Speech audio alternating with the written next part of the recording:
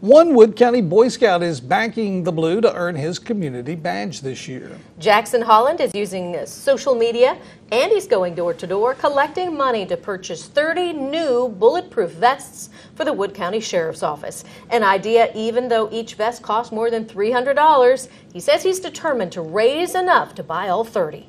Facebook, and we're doing a GoFundMe, and then I'm walking around town sometimes with some of the Boy Scouts that are helping me.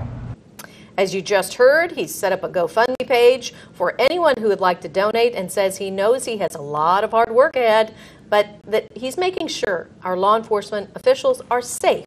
He says it's well worth it.